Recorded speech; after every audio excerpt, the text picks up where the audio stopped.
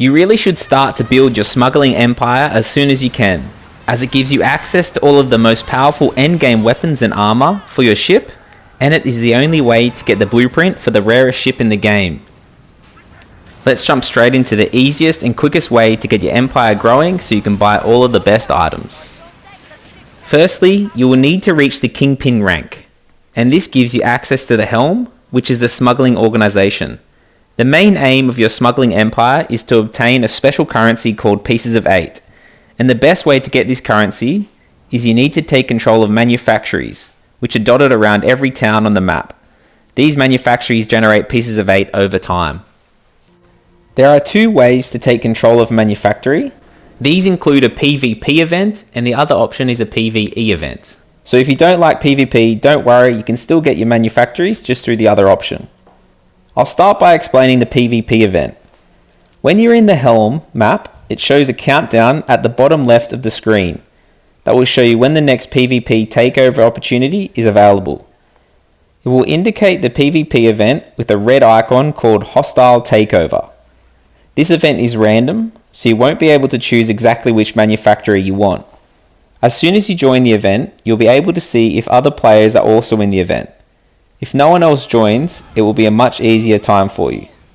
But be careful if other players join, because some are very high in level and have the endgame weaponry that can sink you very quickly.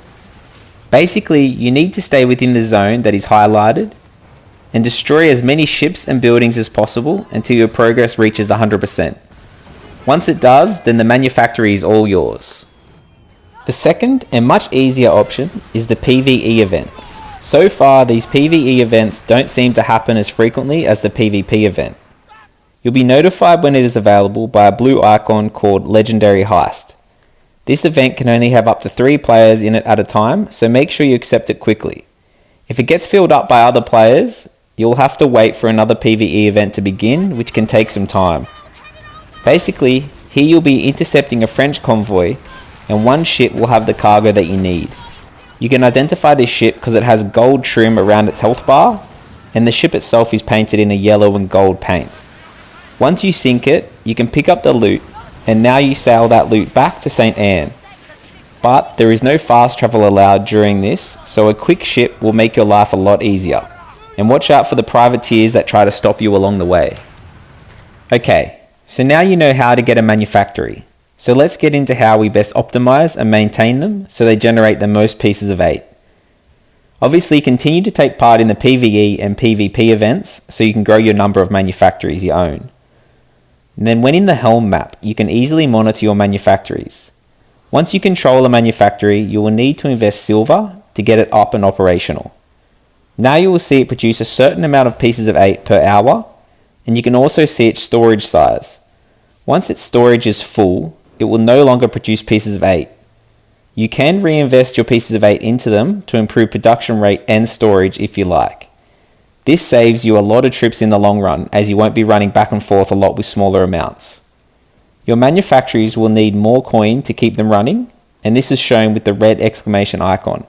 Simply spend silver on it and it'll be back up and operational. Let's get into the more finer details so you can get even more Pieces of 8. All manufactories have trade routes that link each other.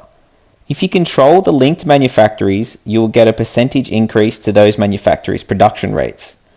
The easiest way to see the trade routes is to highlight the trade route you want, and it will show you the manufactory that is at both ends of the trade route. It'll even give you a tick in green if you're receiving that trade boost.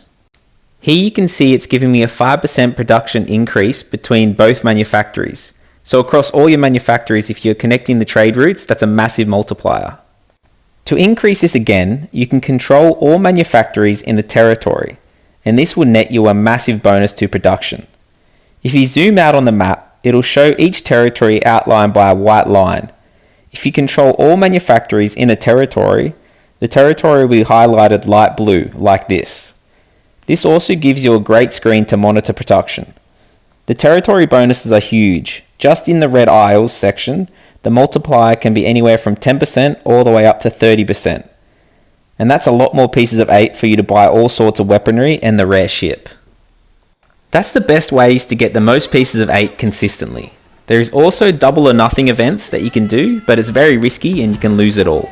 If you know some helpful information about maximizing manufactories, please let me know down below. So I mentioned earlier that when your manufactories are at capacity, they also stop production, and you have to pick up the pieces of 8 and sail them back to St. Anne. You can do this in little short trips from manufactory to back base, or you can do a big trip and have lots of stops along the way to save time. But be careful doing it this way, because each manufactory you collect from will increase the amount of rival pirates that will try and hunt you down, and it can get very full on. I'll quickly show you some of the powerful weapons and the rare ship that the pieces of 8 will get you. Thank you for watching, and I hope you found this helpful in setting up your smuggling empire. If you got something out of it, can you please hit the thumbs up, as it really helps my small channel out.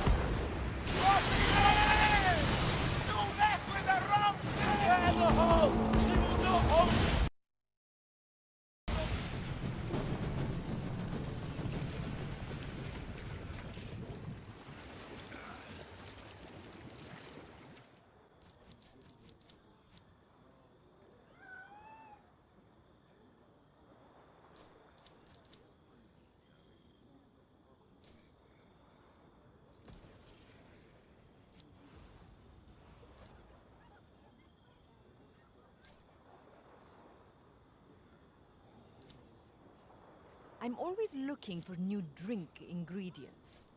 What can I try today?